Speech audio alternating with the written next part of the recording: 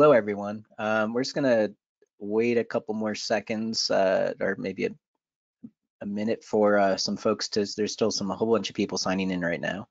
I wanna thank you all for taking the time to spend your afternoon with me, at least for an hour, to go through some stuff. And thank you all for the questions. There's been a lot of great questions. I don't know if I'm gonna be able to get through all of them because there are so many that came in, but I'm gonna try to do my best. And some of them I actually grouped together because there's several that were very common as far as the questions and the content, or maybe the angle of where you're going with the question. So I'll do my best to reach all of that. And let's give it one more second and I'll open up my screen. Let's see.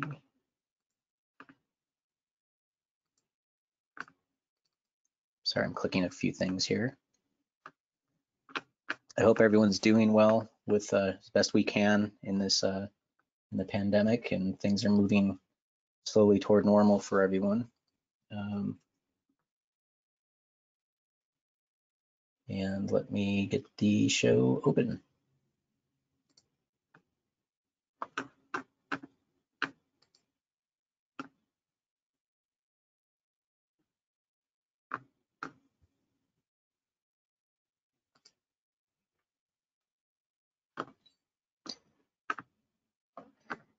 Kate and Caitlin, can you all see my screen yet? Yes, we can. Okay, which screen are you seeing? I see the Urban 3 lab number 2 screen. Okay. You're all good. You see, am I full screen? Yes, you are. And second slide is up. Correct. Okay. So who you've just heard is my colleague, Kate Ryba.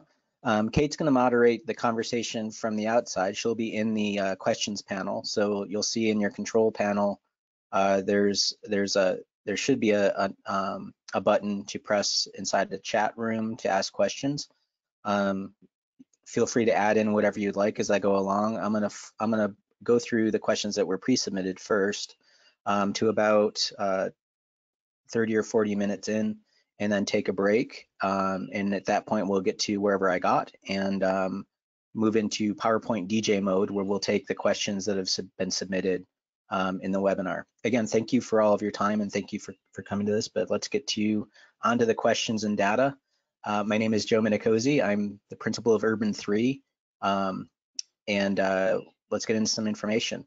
So one of the questions, this actually came up in the last lab. Obviously, there's a pandemic going on, and how do we look at the data going forward in cities? So what is the post-COVID city? The analogy that I like to, there's a lot of like biases that people are upset with density, or they think that density causes a greater significance of COVID spread. And really, there's some data points that are emerging. There should be more data. There's more testing that needs to be done, but the sample that I use is this New York Times article that gives us some indication of how we should be looking at the data. And this is from last month, but the New York Times finally started getting into the per 1,000 analysis. So the data was there, it's just no one was publishing it. And the New York Times took a crack, which is great. So you see that New York is less than Milan, but what's telling in the data is the one right below New York, which is Albany, Georgia. And you see that Albany is about half what New York is, and Albany is nowhere near the data density or the people density of New York City. So we just thought, well, let's go ahead and expand the table and bring real density into it, which is area and people per area. So the far right column here, you'll see that we did the cases per 100,000 per square mile. So this is going to give us a better idea to see, is there a correlative effect between density and COVID cases? So you'll see New York is at 0.061 cases per 100,000 per square mile, and that's actually equal to Pittsfield, Massachusetts. So who would have thought that Pittsfield, Massachusetts is a cauldron of COVID spread?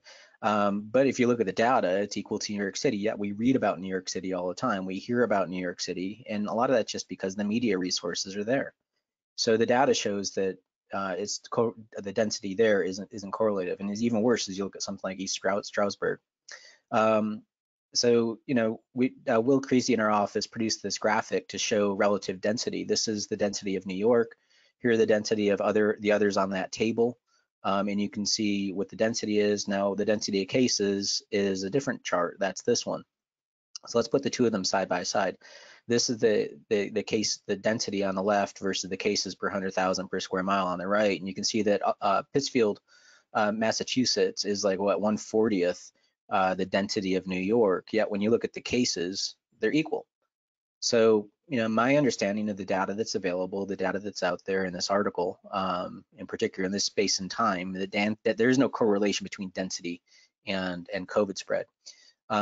Obviously, we're big maps people, so we look at maps all the time. And it's funny, if you looked at this map, you'd say, okay, Charlotte is where all the COVID is, and it's because there's a lot more people in Charlotte. So if you ask a different question, which is the cases per thousand, you get a different map. So you can see that actually our problem in our state at this moment in time was actually up near Norfolk, Virginia, and not in Charlotte.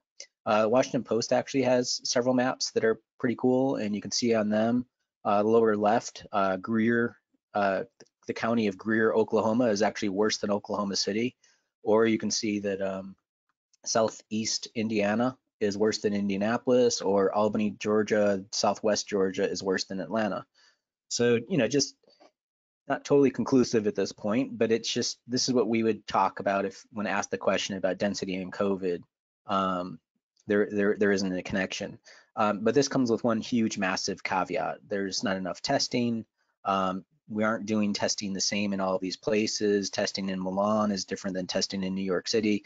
And I think that's the bigger question to be pointed out, that in this post-COVID environment, we need to be, well, one is understand the value of data and how it helps make decisions and being able to see it, rather than falling back to a bias of, am I for density or against density? And then finally, if you want to just look in the space and time, cities have had pandemics before. This isn't new. And many of the past pandemics were a lot worse.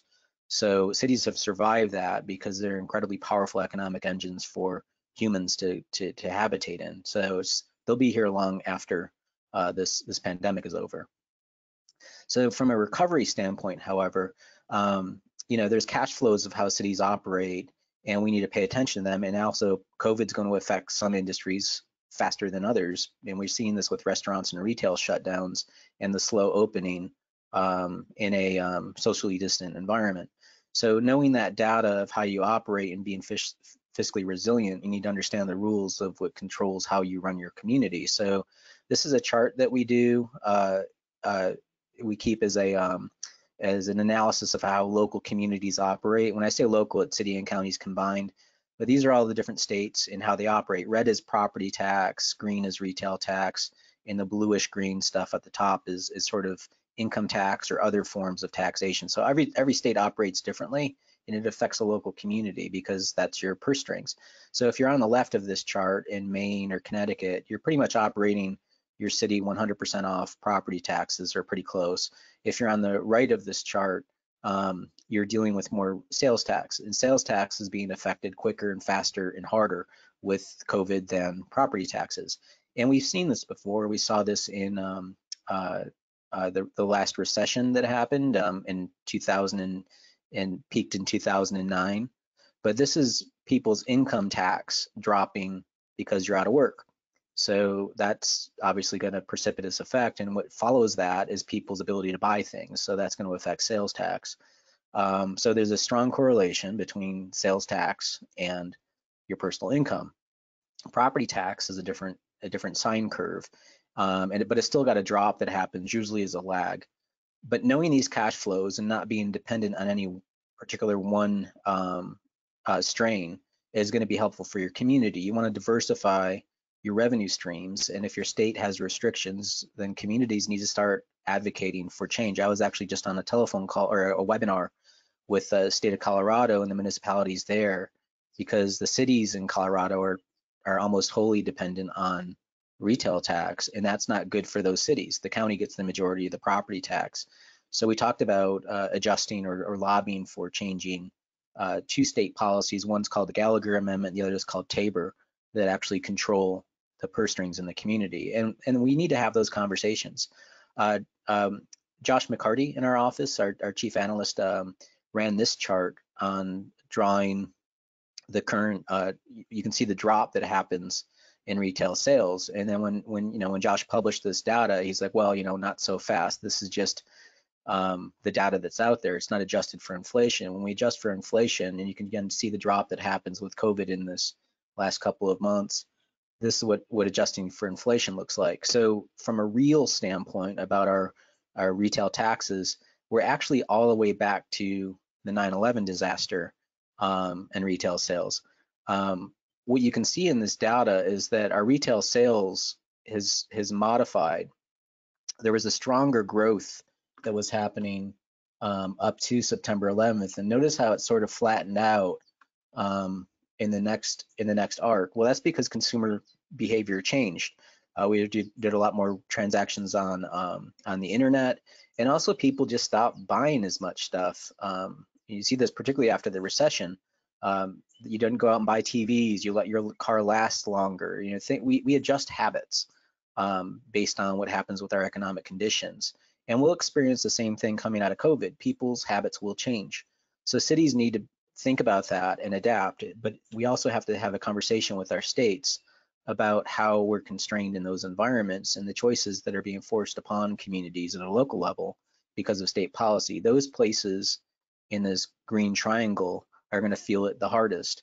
We're currently working in Edmond, Oklahoma, and this is their the city revenue of how they have to pay for a city. 76% comes out of sales taxes. That's not good. That's not a healthy way to run a city when you're stuck with that much of it coming from one source. So obviously going forward, having a diversified revenue base is going to be more healthy for them. But also we have to talk about what kind of shape our states are in. This is from the National Tax Foundation website, but this shows states that have reserve accounts, or let's call it savings, so that they can actually deal with rainy days that we're all in right now with COVID, that the state can actually help their communities within it. But Kansas is going to have a really hard time when they have no savings. The other data point to look at are the states that are actually very dependent on retail taxes. So coming out of COVID, the states that are going to actually be in the most difficult position are going to be those that have no savings, but also are dependent on a cash flow at a state level that isn't going to be coming back anytime quickly. So Louisiana, Nevada, New York, Hawaii, those are the states that are going to be feeling at a larger level a state impact in addition to the city impact. Looking at retail individually or at a smaller level, not all retail is the same. We did a project in Durango, Colorado. Again, the cities there run off retail tax, but here's the property tax. So the county gets the lion's share of this. So the county, you can see, should be all over helping downtown. South Durango is where the retail strip is. So every community's got one. This is where the mall, the Home Depot, the Walmart, all that's down here. This is the retail productivity. So downtown's crushing it in retail tax, total productivity, jobs. Basically downtowns are the golden geese of communities, and you have to feed them, but also understand how they're productive and how to keep them going. They take a significant investment, but you get a massive reward out of them. There are a couple businesses that actually shared their retail taxes with us. Tim Wheeler and Peter Shirts. Peter has a bookstore and Tim has a coffee shop. And we pulled Walmart's data off their annual reporting. But here's the footprint difference of those places, but here's the property taxes difference. So who would have thought that those two businesses are paying 15 times the property taxes and 5 times the retail taxes of a Walmart? And again, that's the data. So once you have that information, you can have a conversation about what's more productive, and also jobs. What we found is just asking simple questions and talking to the community. One of the things that we ask the community is, who do you think's paying their retail sector employees more per hour? The people on the right or the people on the left? Probably the people on the right, right? Who do you think's hiring the local website designer, the local ad executive, the local attorney or accountant? Is it going to be these people or is it going to be these people? These are all economic spins inside our community, but we have to make the information available for people to see it. The other thing that we measured was what happened in the recession. So we had enough data to see, here's downtown is this top layer, here's the South Durango area, the strip is a lower layer, and you see the dip that happens with everybody. All retail sales dropped across the whole community in the recession. But before the recession, downtown was about 86% of South Durango. After the recession, downtown climbed up and grew to be about 91% of South Durango. That's one data point. So we could actually say, okay, downtown is catching up to South Durango, but is downtown doing it by adding more retail square footage, or what other questions do we need to be asking? And just by asking that one next question of measuring square footage, we actually saw that downtown only added 17,000 square feet of new retail. Meanwhile, South Durango was adding 300,000. So pound for pound, dollar for dollar, this little stuff was crushing it and growing retail sales. So I would take this chart and let's add the next 4 or 5 years. Let's go up to 2020 and see what happened with this data. This is all information that's sitting inside your community that you can look at and ask those questions to see what's working and what's producing wealth, and how do we grow our wealth at our community level and grow forward. So one of the other questions was about working from home and what data sets will help illuminate that. Right now, it's too soon to tell. You know, there are a lot of businesses that are going to shift, that will continue with a large section of folks that will stay in a work home environment. But there's a lot of people that can't do that. There's a lot of businesses that can't do that. So until we start seeing data on how the business operations change, I can't tell you. Excuse me. If there's one indication of human behavior, however, that'll tell us that we're probably going to go back to normal in the way things were, just look what happened this past weekend. This is Ocean City, Maryland, on this weekend. You know, there are people with masks on in this picture. I like how she's using her mask as a chin strap. You know, cities are essentially places of human interaction, and even though we're in the middle of a pandemic, people are going out of their way to get together, you know, so businesses will still need that. Our habits will go back to that because that's what we've been doing for tens of thousands of years, is living in cities. So I suspect that a lot of our normal will go back to it, but there will be an adjustment. There are several questions about tax increment financing for transit facilities. This is a question that whether I suspect is that, you know, limited funding for the federal, state, or local, and how to use tax increment. Tax increment is where you actually engage in either a tax deferment or some other form. This is another question about how transit agencies can use their land. That's actually, I can connect that to the TIF, as well as bus rapid transit, and using funding like that to fund that. So the three of these are kind of connected in a broader sense. Think of this as value capture, that your investment, how can we capture it to grow and pay for the things that made it valuable? So the short answer is yes. What was interesting is in the same vat of questions, there's somebody in the audience was sort of not in favor of TIF. So how do we as planners convince elected officials that sales taxes and big boxes and TIFs are not the answer? So, you know, short answer to this is I disagree with this. I think TIFs are an engaged way of making decisions, but I also disagree. I also agree with this question that sometimes TIFs get abused. So let's just walk through a TIF example real quick. This is Leander, Texas. We did a project there with the North Line project. Leander asked us to evaluate a TIF project for a development that was at the end of a train line. So outside of Austin, out in Leander, the region ran a train line out to Leander and dropped a train station right here. And, you know, the general market was just dropping boxes, but the community was like, well, you know, we actually think this developer's idea for this mixed use development on the side of the community college is something we want to support. So they're going to jam a bunch of apartments next to the campus, which is smart. They have a Main Street spine that was going to go through here, a parking deck, mixed use buildings, and then townhouses between the downtown area and the college, and then a bunch of townhouses toward the train station. The reason why a lot of these developments don't happen this way is because the carrying cost of putting all this road and infrastructure in before you get a cash flow pretty much makes it that a developer would choose to do a suburban pattern.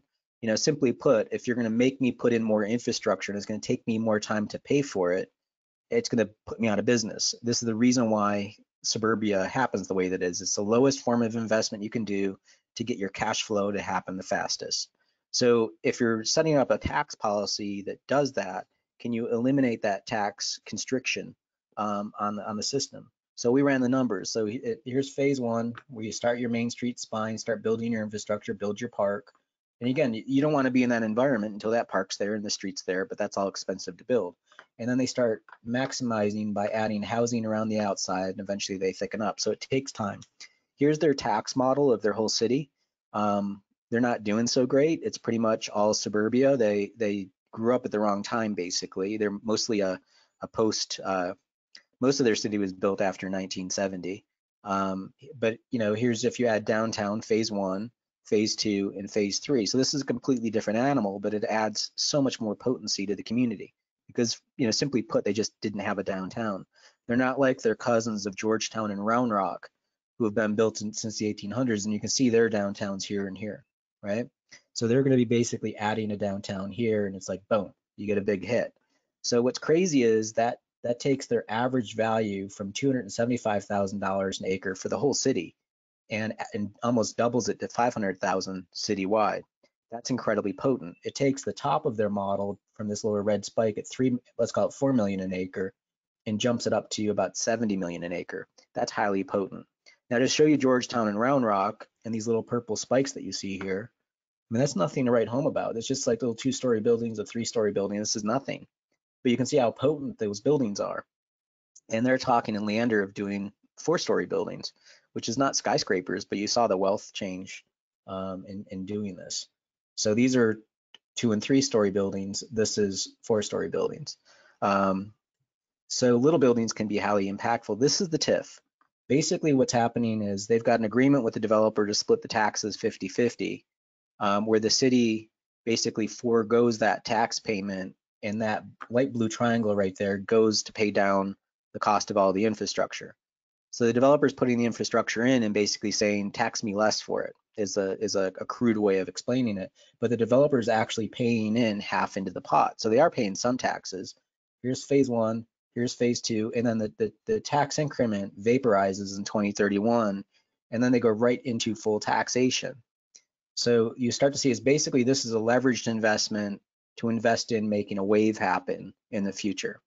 So you could argue that that's a gift to the developer, but you can also argue that that's an investment into future value. And then here's phase three. So had it not been for that investment, the developer would do a lower investment vehicle to make the project happen. So just to show you what that looks like, even at half tax payment, so we just basically snapped a chalk line at 2025 right here. So not even full in, just about halfway in. And this is what it looks like. So even at half taxes, it's so much more potent than everything else around it. So seeing the relative experience of, yeah, you're giving away that light blue stuff in the thermometer here, but you're getting so much more than everybody else is putting in. Because baked inside the tax system are breaks, basically synthetic tax increments to residents. There's lots of tax breaks that go to residential property. And we'll go into those in a second, but here's it full built out. 2 of the counselors were just like, we shouldn't do anything, let's just let big boxes happen. And we're like, all right, we can run that. So here's downtown at 700 million, there it is. And then here's like your traditional conventional big box stuff. This is what is completely doable and reasonable and perfectly legal under the zoning. So do you want to have $60 million of investment or 700? Do you want 60 or 700? So if you ask me if it's worth it to invest $20 million of a tax deferment to get $600 million more money, I'd say go for it. You know, so this is how you can use TIF to leverage into the future. Now, as far as using your own land, back to the second question in that sample, what can you do to control your value going forward? The example that I'd point to there is a project we did in Salt Lake County for Ben McAdams, who's now a congressman, but he was the mayor of the county, and he was interested in what Dag Detter is promoting in his book, Public Wealth of Cities. Dag's awesome. He's from Stockholm. And we talked with him on the phone. It was funny. He's like, you know, when we're in Amsterdam, and we have an old hospital and that hospital has become obsolete, we use that asset to convert it to a hotel, and we basically charge rent on the building and convert that public asset into a wealth building fund that basically buys down artist housing, or we'll take an old port facility and leverage that, $3 billion of property and public investment to get 10 billion in private capital to build more jobs, more housing. Basically, we're holding on to stuff we could use. This is another port facility in Copenhagen where they're getting a university, workspaces, housing units, and that was all tax free before. Now you're going to be producing tax dollars and solving other community benefits in the process. So Mayor McAdams asked, what are we sitting on in our county? So we did an analysis of Salt Lake County. This is the property tax model that Josh McCarty did. This is the retail tax model. And, in filtering through the information, you find some low-hanging fruit, like particularly around the transit lines.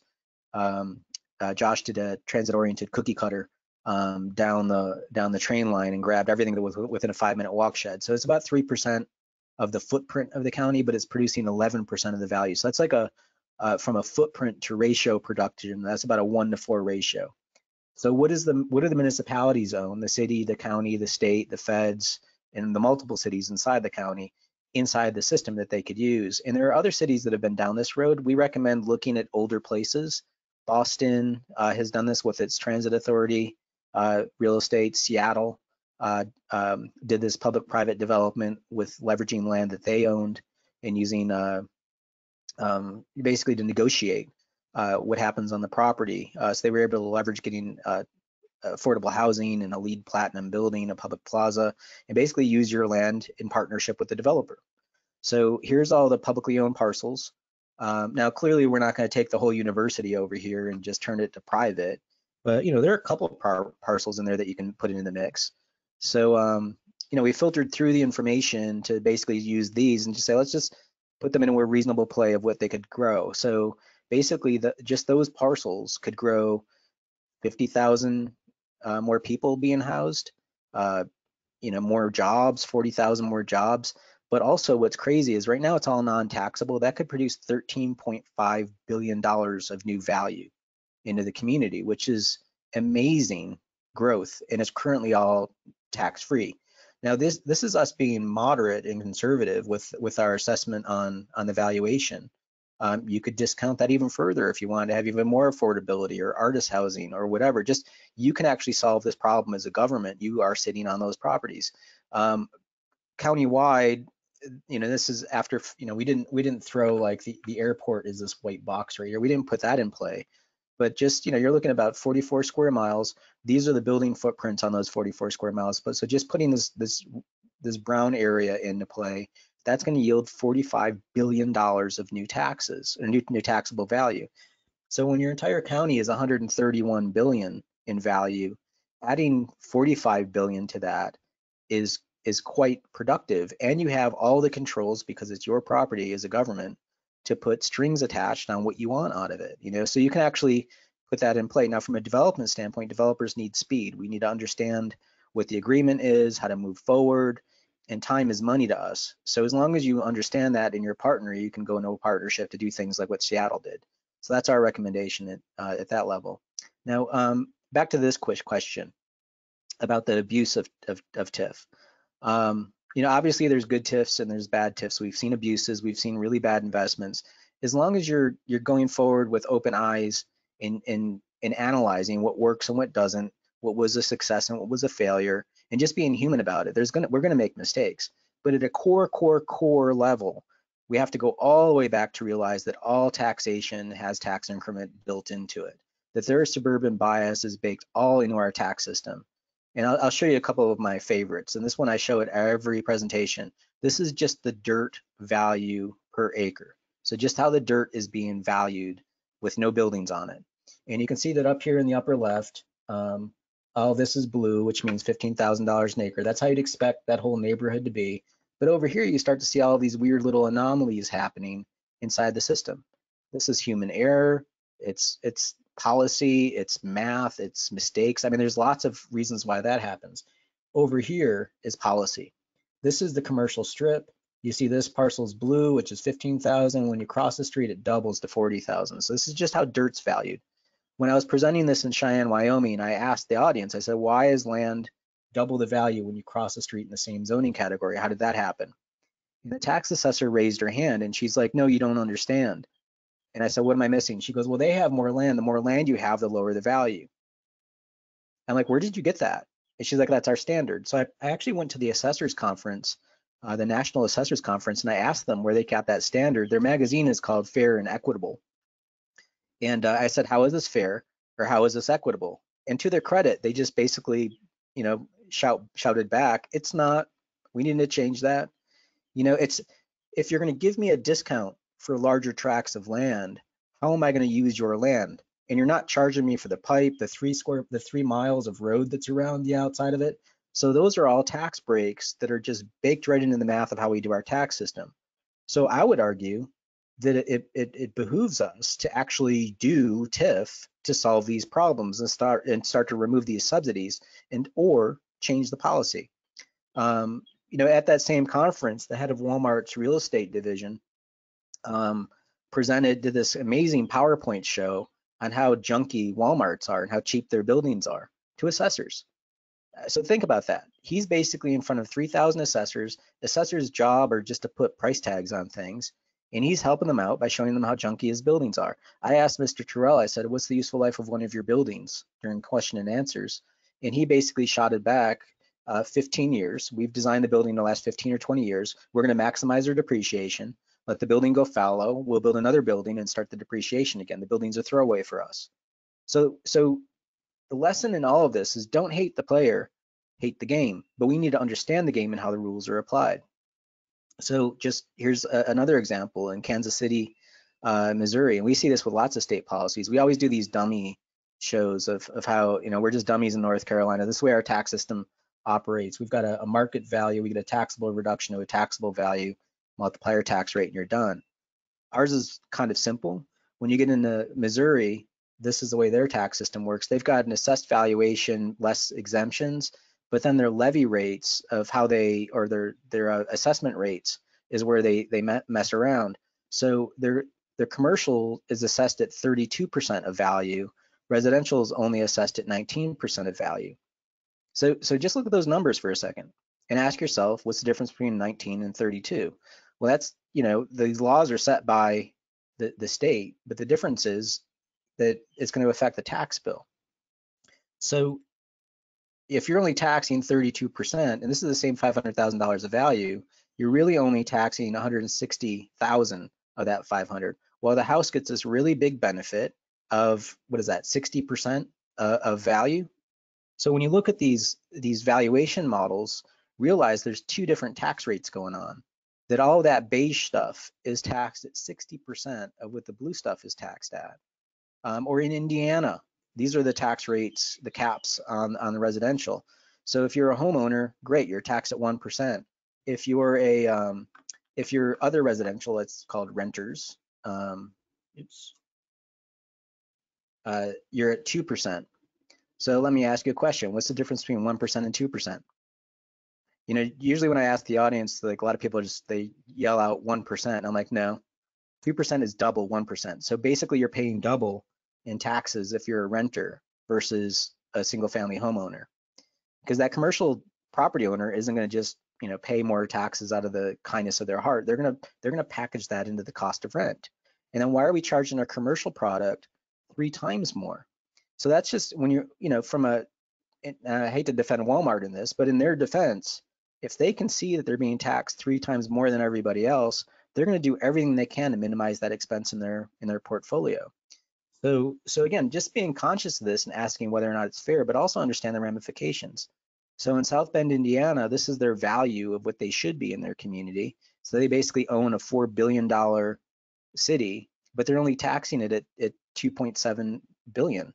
So you're getting half the revenue of what it takes to run that city. And when you look at how it models on the ground, this is a model that Josh made to make it clear, and basically showing where they should be taxed at and what you're not paying versus what they're actually paying. So you see this property owner takes advantage of a whole lot of exemptions versus this property owner. So this person's paying more of their tax bill than that person. But at a city level, they're losing $51 million of revenue every single year. That's crazy. That's a tax break. So as long as we're just conscious about this and just talk about the fairness and whether or not it works in our community, great. But you have to do the math and see how it works to make it work. This question, how do you balance making a profit, capitalism, and sustainability at the same time? I didn't really know where you're going with this question. And frankly, I don't have a problem with capitalism as long as it's beneficial to the community that can understand it. So, you know, Walmart's being capitalistic, but they're also showing the inefficiencies in the policy, and that's a self-inflicted wound. You know, from sustainability standpoint, you know, right now we're dealing with COVID, but we're going to have to deal with climate change. But running around and scaring people about climate change isn't going to help. And just realize that there were capitalists that have been down this road before, and the Nixon administration actually published this document called The Cost of Sprawl. So in that document, they talked about how sprawl is costly and destroying communities. It's also destroying the environment. So we can both talk about sustainability and capitalism in the same breath. And actually capitalism can help you to understand how to be more sustainable in the long run. So we know about the cost of sprawl, and I would just say use the power of capitalism to explain it to people, because guilting them isn't going to work. GIS, can we learn ways to do your productivity analysis in our city without GIS software? I don't know how to answer this one. You know, it's kind of like saying, can you draw a building without AutoCAD? Short answer is yes, I can draw a building by hand. It's just going to take me a whole lot longer to do that. So again, we recommend GIS software. We use Esri software. QGIS is out there. There's other forms of GIS platforms. But basically, when you're dealing with you know, this massive pile of data and, you know, 600,000 parcels of information, GIS is such a powerful tool to use, and most governments have it, and we highly recommend it. And we love Esri software, and use the heck out of it. So that's kind of what we do. But how do you frame an argument to investment at the fringe versus downtown in revenue? You know, basically it's geospatial. The further you go out, the more it should cost, and that's just a simple lesson of the economics of distance. But I'll show you an example of that. In Lancaster, California, which is outside of Los Angeles, up and over the mountain from Los Angeles, we did their model. They have a great team of staff there that are really asking a lot of great questions and doing some amazing stuff. So we did their math on their productivity, and then they asked us to measure their infrastructure. And so the thing that was most obvious was that they're carrying 953 miles of roads, which is basically enough roads to go from Los Angeles to Portland. So we put all those roads on a timeline. This is another Josh project where he basically broke it all out into when those, this is a best assumption we can figure out. It's not like roads have birth dates on them, but we can figure out generally when they happened. And they went on a little road building spree in the early 1900s and didn't really build a lot of roads until after World War II. But you can't help but notice what happened in 1953 with all of those roads. And so what happens when those roads get built, and it's usually developers that are building them and handing them over to the city. We've learned this with Chuck Marohn and Strong Towns, and they get rebuilt 50 years later. Well, when you're hit with that huge capital expense, most communities look for more money, so they let out more development. You've got to pay for this stuff, or you annex more land, you get more roads. So this comes back with the second rebuild, and it brings along with it this stuff. You know, roads and pipes are with us forever, so you have to keep on fixing them and replacing them. So this is the build rebuild. We stopped them in 2016 and said, you're not going to build another road from here to infinity. Let's just see what your build rebuild schedule looks like. So that first wave was kind of crazy, but you know, every American city did this. We just basically converted our cities to suburban cities, and we went ahead and doubled down on that. And that was a choice. We set up policies, our tax system, all of that stuff set in motion that was the path of least resistance, zoning codes. And now, because we've been doubling down on it, it's getting bigger and bigger without us adding any more roads. And that's capitalization. That's basically you build stuff, it gets more expensive over time, and it adds over itself. So that's what we're stuck with. Every American city, they can only afford basically about 50% of their roads, and that's the reality of their system. So rather than just charge an impact fee or just charge a flat rate, we basically broke it down into a geospatial methodology that, you know, that the cost of their roads is $50 million. Their deficit of what they can afford is this red box right here, which is about $25 million. So they're basically upside down about $25 million a year in their ability to pay for their roads. In a recession, when you can't control the grants, other metro contributions, impact fees because developers aren't building, this is what, or sorry, that's what they can rely on. And here's what it looks like in a recession when everything compacts. So basically the recession and reliable income are about the same. So this is what we're looking for, is basically taking that red box and sticking it on top as a separate fee and treating it like an impact fee, or sorry, like a stormwater fee or something. It's called a transportation utility fee inside the trade. So basically you pay for that infrastructure with a fee system because you're using it. Once they saw that they were over the 2-drink minimum or limbo bar right here, they're prudent and conservative. They basically said, well, we can pack everything else down and charge less or use those funds for other resources. So this is what they're really looking at. Now, in this next coming recession, they'd be in a better position with their deficit than what they were in the last recession. Density also matters in communities. The taxable value of a building's there in Lancaster is about $50 a square foot. Parking's about $4. Or another way of thinking of this, you're taxing parking 1/10 the taxes of a building. So that means that's an incentive for parking. Secondly, the road's going to cost you $22 a square foot in front of the building and $22 a square foot in front of the parking. So why is parking paying less taxes? So again, that's an incentive that's baked inside the tax system. Additionally, there's things like this. These are called cul-de-sacs. 10% of the system are not part of the network. They're these dead ends. These are essentially publicly funded driveways. Now the cost to the community is about $2.5 million a year for each of those cul-de-sacs. So put a price tag on that. That's going to be geo-specific. That's going to matter based on your location. And that should be a community conversation. Should everyone in the community pick up the tab for those 10% that are getting that extra service? That's a question for them. The rates should differentiate based on distance, because the further out that system, the more of the roads you're going to drive on. So folks that are further out, if you're close or far, you should pay based on that choice of your residential location from the center of town. You've chosen to move out there, so you should pay for that extra distance. So basically it breaks down to a 4-quadrant diagram. If you're low density and far away, the rate should be the highest. If you're high density and far away, that's better, but it's not great. Conversely, if you're in the middle of the city and you're wasting real estate and don't have any building on the property, but you have all of the infrastructure, the community's made their promise to bring services out there. So y'all on the private side should be paying a commensurate fee to at least keep up with that. Otherwise, you're land speculating. And then for those that are high density and close in, those should be rewarded because they're the most efficient on the real estate and the public investment.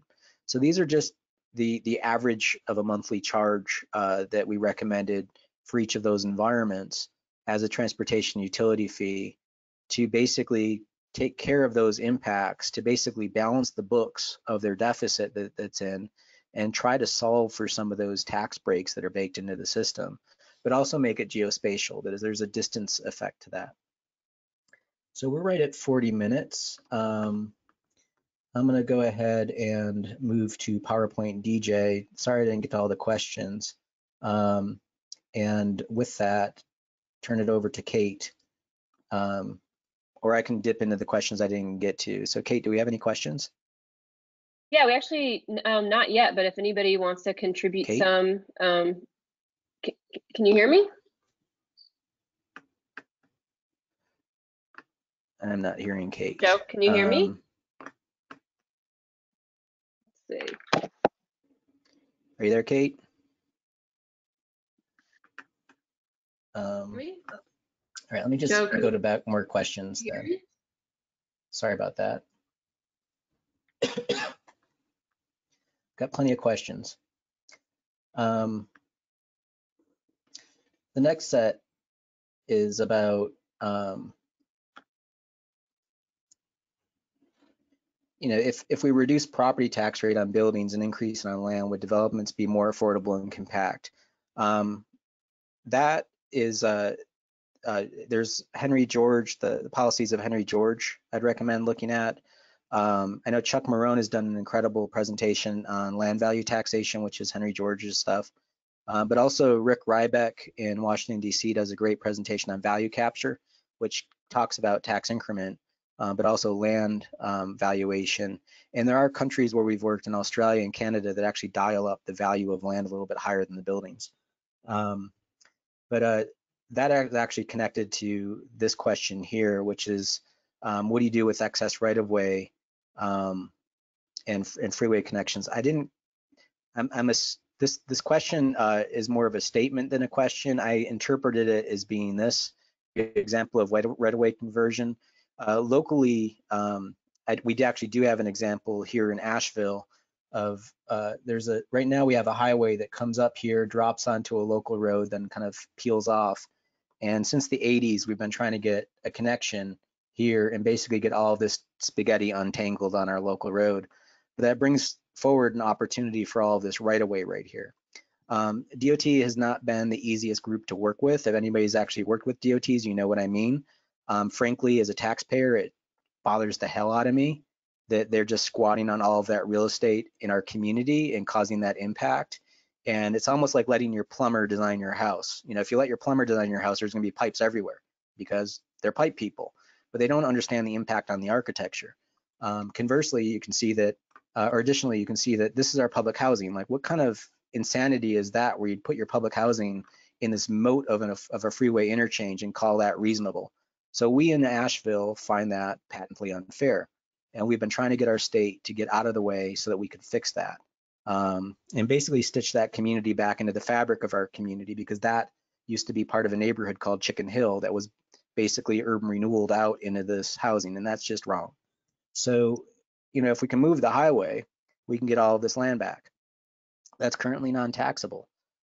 This would be a lot of property that could come back into our coffers, and we can actually have better transportation systems in our community. But there's a cost to our state sitting on our property, so we went ahead and ran it. It's basically $111 million of taxable of taxes on that property over 50 years. Now these are 2009 numbers. It's even worse now. We can harvest even more revenue and solve problems. We can have affordable housing. We can have artist housing, and you know, again, it's, you know, I'll be honest with you. I feel that NCDOT, they're a bunch of goons. So what they've done, like this is the plan that they handed back to us. It's like, how do you use any of that land when you're like consuming all of it for these loopy interchanges and all this stuff? They just can't understand urbanism. So for the question about right-of-way, yes, you could do something like this. And I'll show you what we did in New Zealand that's actually based on this. Oh, by the way, what I love about this drawing, this highway right here that's 3 lanes this way and 3 lanes this way, if you just go just to the right of this picture, it's only 4 lanes. Like, how do the cars reproduce in this roadway and produce more children in the roadway? But this is the kind of insanity that DOT uses, because again, they're just thinking of pipes. It's super fun to have a car drive really fast to an interchange, but this is in the middle of our downtown. Like, why would you do that? Why would you race to real estate? Anyway, obviously you can tell that it winds me up. Henry George property taxation is commonly referred to as land value taxation. And in land value taxation, basically you're taxing the land based on the valuation that should be there from all of your investment. Henry George promoted in the late 1800s. There's some great literature online. The Lincoln Land Institute has a lot of great documentation on this. But the story that I like to tell is about Elizabeth Maggie Phillips, who was a Georgist. And you know, she thought that it was great to think about land rather than buildings as the value producer. You know, simply put, if I build a granite building, why should I be taxed more than somebody that has a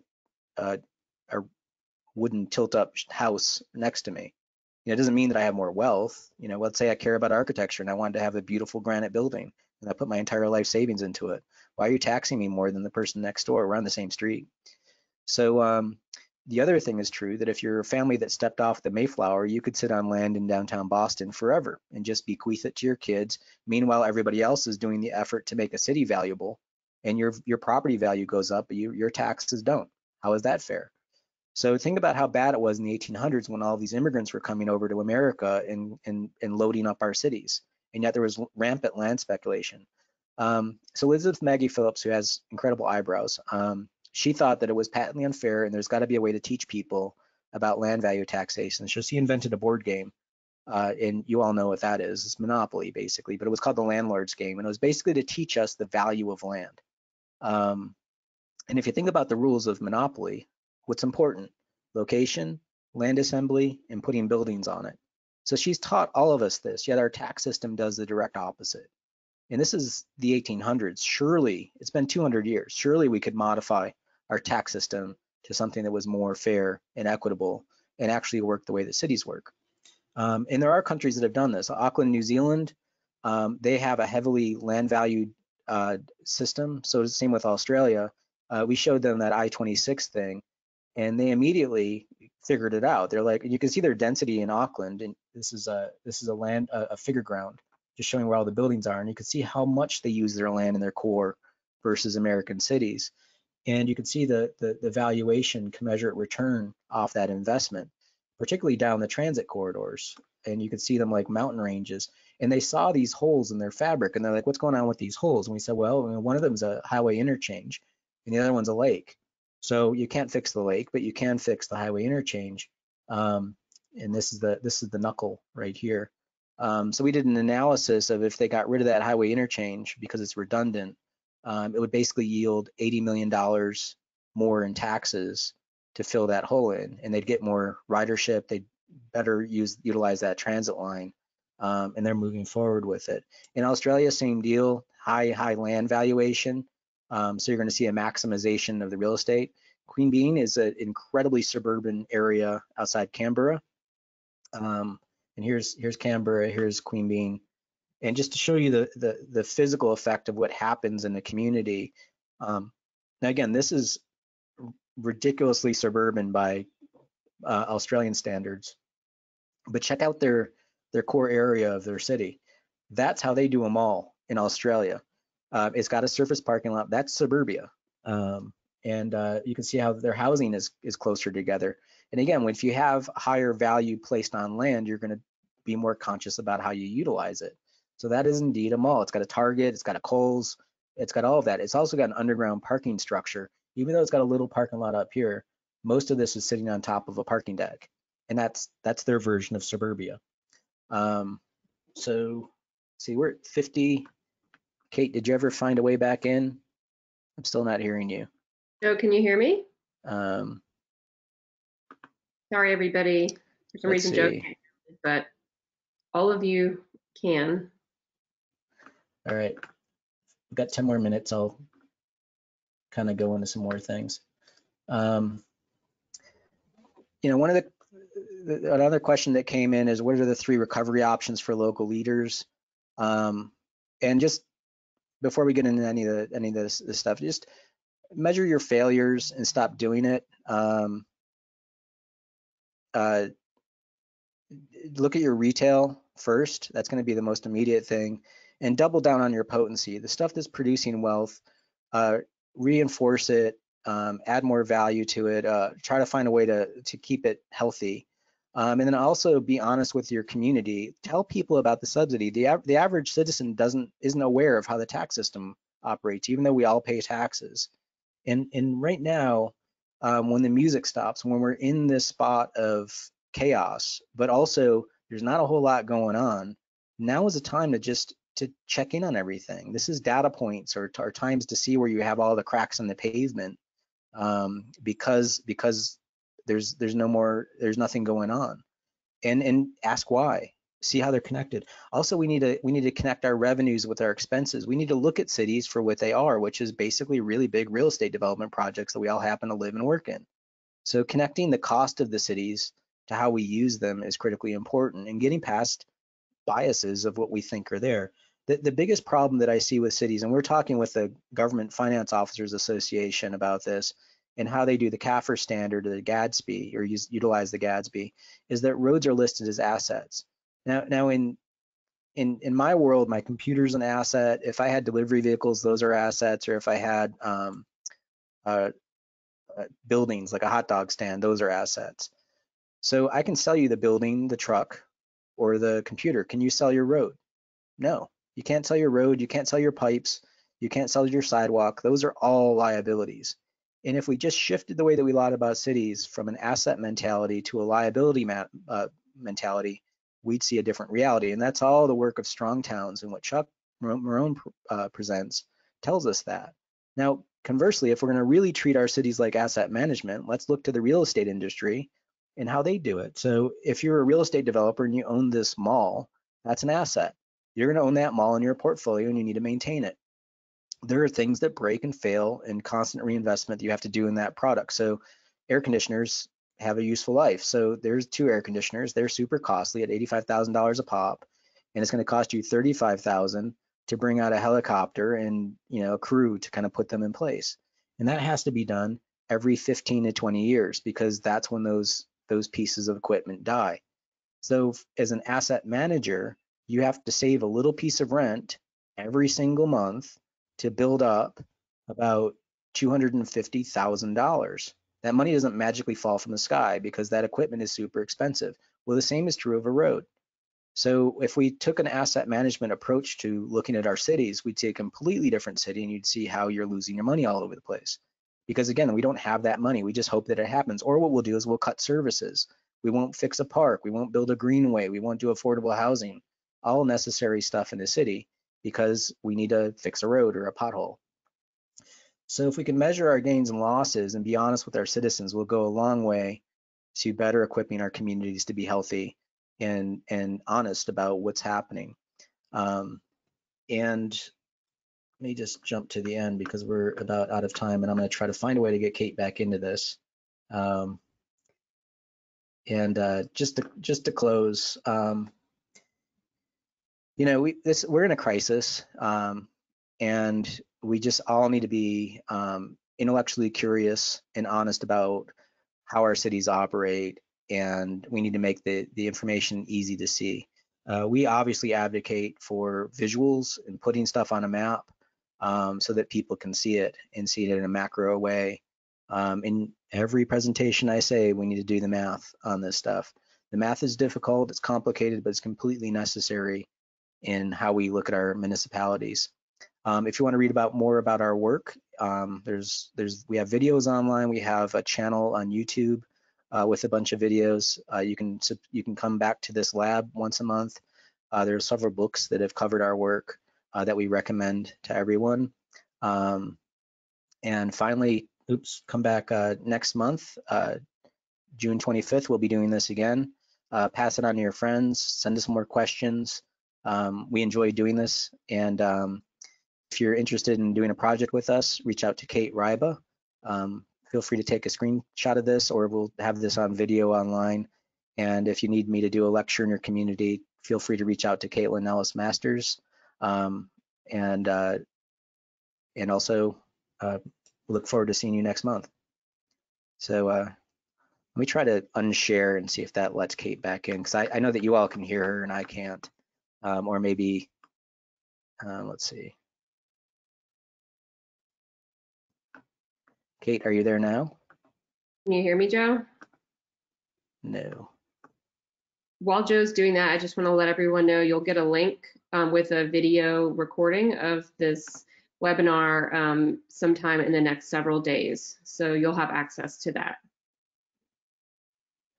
Kate, I'm making you a presenter to see if you can talk to me now.